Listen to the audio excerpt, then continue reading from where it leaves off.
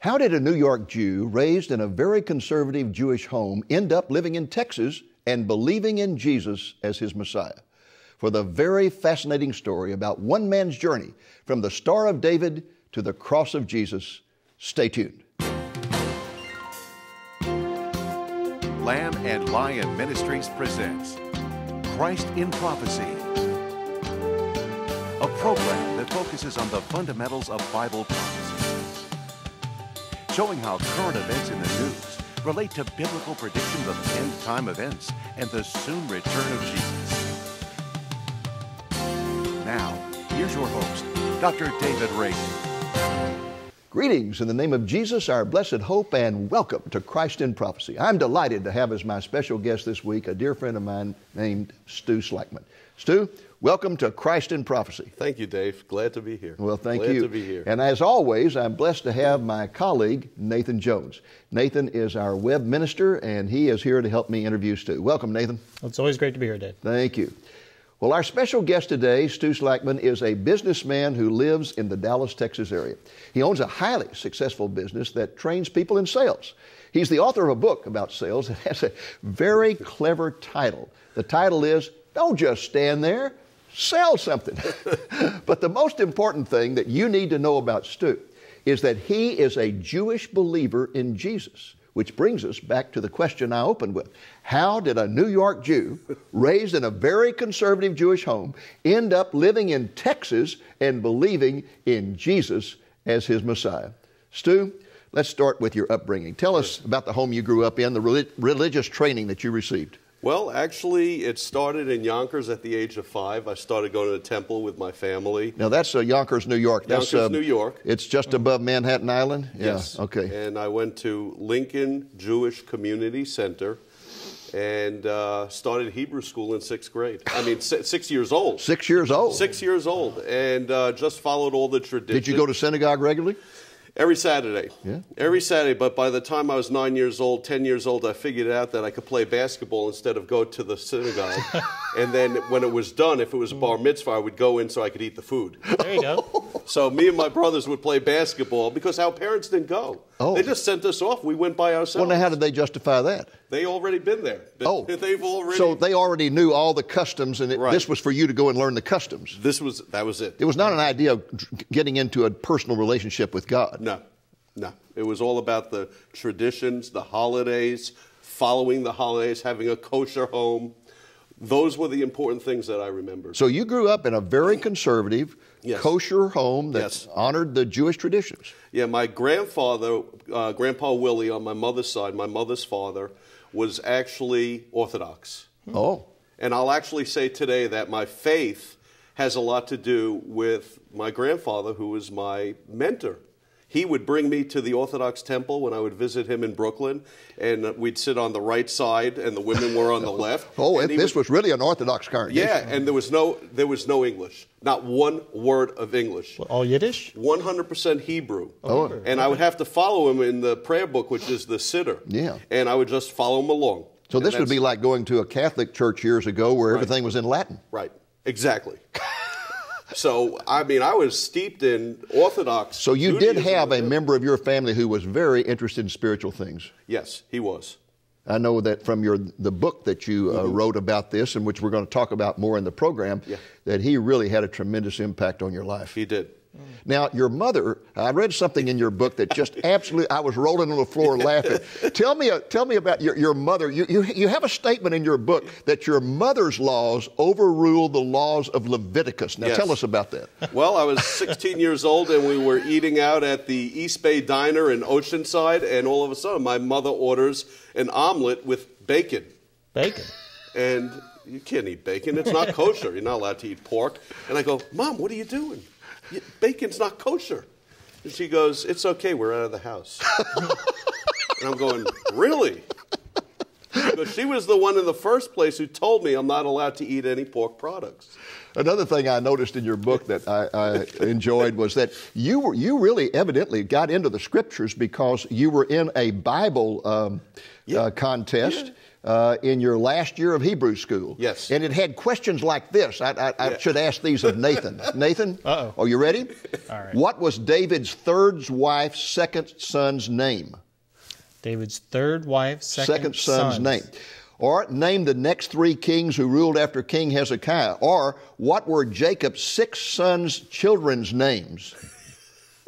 Now, those were the kind of questions, and you did well in that, didn't you? Yeah, I got an honorable mention. I got an honorable mention. It's like, how did that? In fact, I still have the book today that they gave me as a gift, which is a Jewish commentary on all the Jewish principles. Well, you make a comment in your book that I want you to elaborate on. Right after this, you say, what the Bible contest did not test was my understanding of our faith. Right. If it had, I probably would have failed. Right. Truth to be told, all my years of Hebrew education did not bring me into a clearer concept of or closer relationship with Almighty God. Right. So it's one thing to know about the Bible, but it's another thing to know God. Yeah, it was all about knowledge. When you grow up in a Jewish home, the most important thing is education. To be well-versed, to know things, to learn, to excel in school, to get straight A's, to go to a good college, to get a good profession, to make a lot of money. That is success in life. You know, we had Marty Goetz. I don't know if you know Marty or not, but we had Marty Goetz as at one of our conventions. He's a great Jewish Christian musician. Mm-hmm. And he said, he made that very same point. He said, you know, when you grow up in a Jewish home, it's, son, are you going to be a doctor? Are you going to be a lawyer? Exactly. Are you going to be a big-time businessman? And he says, Mama, I'm going to be a Christian piano player. And it didn't go over very well. That doesn't go over well. So the emphasis is really on wealth, right? Right. Yeah. And like I say in the book, my mother would guilt me into whatever it is I should be doing. That's why I say my mother worked for the largest travel agency in New York City. She was vice president of guilt trips. Is that right? Guilt trips. Oh, I see. Guilt trips. Yeah. I mean, that's why I was an engineer. I went to a good college, Rensselaer Polytechnic Institute, and they said, you got to be a doctor, a lawyer, or an engineer. And I have cousins, 2 cousins that are lawyers, 2 that are engineers. One went to Harvard and to Rensselaer, 2 to Columbia. So you must be really considered a failure by your family. Right. Yeah. Yeah. Absolutely. Sales? Well, you know, what's fascinating to me is how in the world you get from Yonkers, New York, and later Long Beach, New York, where you lived, to Dallas, Texas, of all places, and then end up finding the Messiah in your life. And in just a moment, we want you to tell us that story, okay? Sure.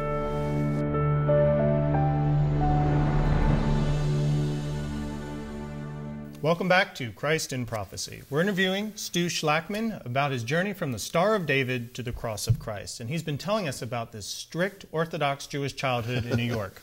Now, Stu, you were telling us a little about your college. Could you tell us also why you decided to go into sales, and how did that bring you to Jesus as your Messiah? Well, it's kind of funny. Life is a journey. And so I went to college to study engineering, and I was an engineer for 7 years. And then I really didn't like it, and I got tired of New York City, and I left and I moved to Boston to live with some good friends. And then a good friend of mine, John Cavazangian, hires me into Digital Equipment Corporation. And the next thing you know, they're saying, you know, you should be in sales. I say, I can't imagine how they figured that out. And it was a riot. So this guy from Birmingham, Bob Baines, I get to be friends with him. Next thing you know, he's promoted to sales manager in Birmingham, and things were shaking up at corporate headquarters. I was working in Merrimack, New Hampshire. And Bob says, why don't you go into the internal sales development program and come live in Birmingham? And at the time, I was recently married, and we had our first son, Greg, and I know that my wife, Debbie, at the time was not happy in the North, and she wanted to get back to Dallas. That's where she was from. So I said, we'll go to Birmingham, and eventually we'll get to Dallas. So Bob hires me to move there, but while we were in New Hampshire, he says, Stu, I hear you're Jewish. I said, yeah, I am. He says, I'm very intrigued about that. Tell me about it. Now, nobody in my life ever said that. Usually it's anti-Semitism. You're Jewish? What is wrong with you? But, That's you know, right. I grew up in a town that was totally Jewish, so I was comfortable in my own environment. So we ended up moving down to Birmingham. And then one night I'm having dinner with Bob and Greg Christian. And Greg Christian is a biblical scholar. And we had a 2.5-hour dinner over Mexican food. And Greg is telling me everything about the Bible from Genesis to the book of Revelation, which I knew nothing about. Wow. And he's focusing on the issue of sin. And I said, I know about sin. That's why we have Yom Kippur, the Day of Atonement. So my sins are forgiven. And it was like a month later, because it was in October, he says, so you fasted last month on Yom Kippur. I said, no, not this year. But one thing led to another, and Bob invites me to his church, which is Shades Mountain Baptist Church. We're sitting in a class. He takes me to a class. They're studying 2 Kings. And, you know, I'm listening, and I'm poking him and saying, he's wrong. He's wrong. Really? And I studied the Bible because I was in a Bible contest. Speaking Hebrew. And all of a sudden the teacher says, excuse me, what's going on back there? And Bob pokes me and says, tell him. I said, I'm not going to tell him. And Bob says, he's Jewish. And I thought I was going to be killed. And they all turned around again, looked at me like I was a celebrity.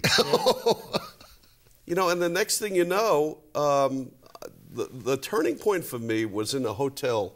It was a Holiday Inn in Hoover, Alabama. One night I decided to open up the side drawer, and I see a Bible in there. And I open up the Bible. Gideon Bible. Huh? Yeah, the Gideon Bible. I'm looking at it. I see Exodus, Deuteronomy, Leviticus. And then all of a sudden, I turn halfway through, a little more than halfway through, and it says the New Testament of Jesus Christ. I go, what is this doing in my Bible? That's supposed to be a sin for an Orthodox Jew to even read it. I know. I go, what is this doing in my Bible? Oh, no. Then I turn, I see Matthew, Mark, Luke. I go, then I see the book of Hebrews. I go, that's got to be a good one. That's a good book. And then this voice says to me, this voice actually says to me, so you believe the first part, you don't believe the second part, are you calling me a liar? Wow. Wow. I mean, really, that voice. And I said, okay, why would I say that to myself? That can't be me. And then I said, okay, let's apply some logic. Okay, both books are in the same binder. Why? And really, okay, so do I believe the first part, the Old Testament? Yes. Well, who am I to decide that the second part is false based on just my upbringing? Logical. Logical. Then I said I need to explore this. And then after visiting with Bob and going to Shades Mountain, then we decided to go to a Church of Christ where my wife was from. And one night, they visit me at the house on a Monday night after I go to church on Sunday. And they started studying with me on the prophecies. And the prophecies amazed me. Okay, so this person of Jesus Christ rode into town on a donkey, was sold, betrayed for 30 silver coins, was born in Bethlehem, born of a virgin, and was crucified in Psalm 22 before crucifixion existed. How is that possible? And then the verse that got me, actually, it's in the book on page 95 or 94, I believe, is this. This is what really got me. In 2 Peter 1, verses 20 and 21, it says, above all, you must understand that no prophecy of Scripture came about by the prophet's own interpretation. For prophecy never had its origin in the will of man, but men spoke from God as they carried along the Holy Spirit. Great verse. I mean, it's like, great verse. And the funny thing is, the way we start the book in the introduction is the second sentence is 1 John 5, 9 through 11, which is, we accept man's testimony, but God's testimony is greater because it is the testimony of God which he has given about his Son. Anyone who believes in the Son as God has this testimony in his heart. Anyone who does not believe God has made him out to be a liar. Wow. And that was the voice that came to me in the hotel room in Birmingham. And it was just like about 7 years ago that I realized that scripture existed. And it's like, from that point on, I mean, it was only a few weeks later that I walked down the aisle on a Wednesday night and was baptized. Oh, wow. Yeah. Well, now, one thing that Praise the Lord. Intrigues me about this was the importance of one-on-one personal evangelism by friends who didn't try to hit you over the head with the Bible or condemn you or argue with you, Yeah. but just witness to you. Bob Baines was a friend. He was my manager. He nurtured me. He mentored me. Bobby Thomas, who worked in the office, was another very strong Baptist, and he was gentle and kind. We were good friends. We went on a lot of road trips together, and he would talk to me about the person of Jesus, and it was never pushing it on me. He never condemned my faith. He was admired by it, and really, that was an attraction to these people, and what they represented. I said, I got to have some of that. I mean, really, it was like I grew up in New York City, in that area, where everybody is judgmental. I heard my relatives talk about the other relatives. I'm saying, I wonder what they're saying about me in the background. Really, everybody had a nickname. Oh, yeah. You know, so-and-so the cougher, so-and-so the miser, so-and-so this. You know, unbelievable. So would you say then that Bible prophecy and the voice of the Lord is what led you? That was definitely part of it. I felt the scriptures talk to me. And of course in Corinthians it says that there's a veil over the eyes of the Jewish people. Mm-hmm. But that veil is lifted when you read the new scriptures, the New Testament. And for some reason, the New Testament, the scriptures that I read, brought life. Let me share something with you. I go to Israel a lot, and I know a lot of Jewish people. Some of whom, like our guides over there, really know the Bible, but it's all up here and not here. And one thing they say to me over and over that I find so interesting, I'll say to them, do you have a personal relationship with the Lord? And they'll say, oh, you don't understand. Jewish people cannot have a personal relationship with the Lord. Our relationship is a national relationship, not a personal relationship. Does that ring a bell with you? Yeah. It's more of a culture and a nationality than a faith. It's a religion, not a faith. Yeah. Because faith is putting your hope in something else. Yeah. My favorite verse is Hebrews 11:1. Faith is being sure of what we hope for and certain of what we don't see. Mm-hmm. That's what faith is all about. Yeah. It's having faith that this person of Jesus Christ, Yeshua, died on a cross for my sins and was raised on the third day. He was resurrected. I never saw it, but it's in the book. And you can truly believe that you can have, in fact, a personal relationship with Him. Yes. Absolutely. And that's one of the things that sets Christianity apart from all other religions in the world. It's one of many things, but one of them is the fact that you can have a personal relationship with God, whereas others in Islam, God is aloof and distant and arbitrary. And I know that Muslims tell me the one thing that really brings them to Christianity is when they start reading something of the Gospels and they read about the love of God. Right. Because Allah has many, many names in the Quran, but never is He called a God of love. Right. He's a stern, judgmental God. But the true God is a God of love. And in fact, in Islam, that God could decide at the last minute whether or not He'll let you into heaven for His own reasons. And another big difference, of course, between Christianity and world religion, and Judaism in particular, is works, the whole idea. You know, I have actually read ads in the Jerusalem Post where it would say, the chief rabbinate of Israel has decided that the following family is in desperate need. We have therefore decided that anyone who contributes $100 or more to this family will receive eternal life. Wow. It's a works salvation. And didn't that something that impressed you about Christianity that's not works? Right. In fact, what do you say in your book about that? It's grace. I say in the book, we say the Old Testament that works lead to faith. In the New Testament, faith leads to works. That's right. That's great. Yeah. What a difference. What a relief to know that, you know, it's like going to 10th grade geometry. And where I grew up, it's like you study hard and hopefully you will get an A in Excel. But in Christianity, you walk into the class, everybody gets an A. Okay, now learn geometry. And my attitude is, I'm so thankful I got an A. Now I want to learn it.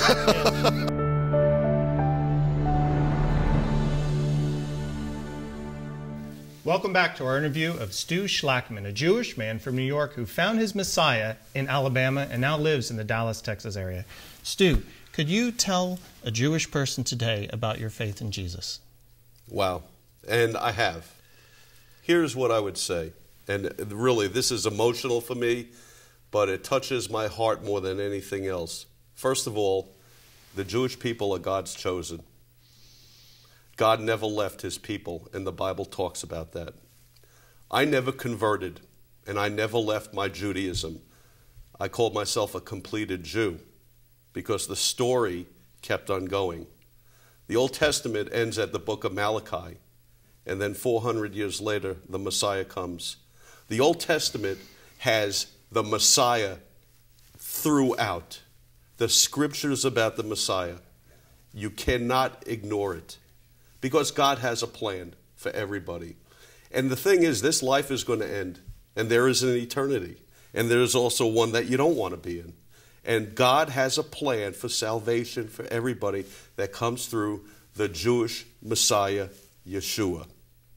It is wrong for a Jewish person to not believe that God is not sending a Messiah.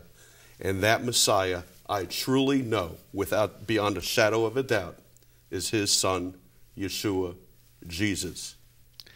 So one of the points that you would make in talking with a Jewish person is that you have not rejected your Jewish heritage, your background, that you have completed it, you have fulfilled it by accepting the Jewish Messiah, who is Yeshua. Yes. You're a Jew born anew, as Marty Goetz likes to say. Yeah. You can be Jewish and a believer in Messiah at the same time. I mean, I don't practice the holidays anymore, but did I deny any part of the Old Testament? No. So I was brought up Jewish. I have Jewish blood. I believe in Genesis to Malachi. There's nothing in those scriptures that I have negated or denied. It's just that book, I mean, there's three reasons for the Old Testament. Is to point, first of all, to point to a Messiah. Second of all, the book of Leviticus, all the sacrifices was to wean the children of Israel off of idolatry. But the main reason was to say you can't keep the law. You're sinners. That's right. And you need the Messiah. So I believe that the Messiah came, and his name is Jesus. And that's what the New Testament is about. It's a book about God's love for his creation. Yeah. And in fact, most Jews grow up being taught and believing that the New Testament is a Gentile book. Right. But the New Testament is a very Jewish book. It's written by Jewish people. It's all about Jewish culture. It's about a Jewish Messiah. 100%. Every member of the original church was a Jew. Right. Absolutely. And yet, one of the tragedies of the church over 2,000 years is that much of the church has taught that because they would label the Jews as Christ killers and say that because they killed Christ, God washed his hands of them, has no purpose left for the Jewish people. But you know as well as I do that Romans 9 through 11 teaches that is an absolute lie, that God still loves the Jewish people, that he still has a plan for them, and he is going to bring a great remnant to salvation in the end times. In fact, that's already started. Did you know in 1967, when the Six-Day War began, there was not one single Messianic congregation on planet Earth? Did you know today there's over 500 and they're still growing? They're all over Israel. They're all over the United States. Something happened in 1967. The Holy Spirit was poured out, and what happened was that young Jews in particular began to turn to Yeshua as their Messiah in unprecedented numbers. The remnant is already coming to the Lord. Yeah, and that's in Romans 11, actually.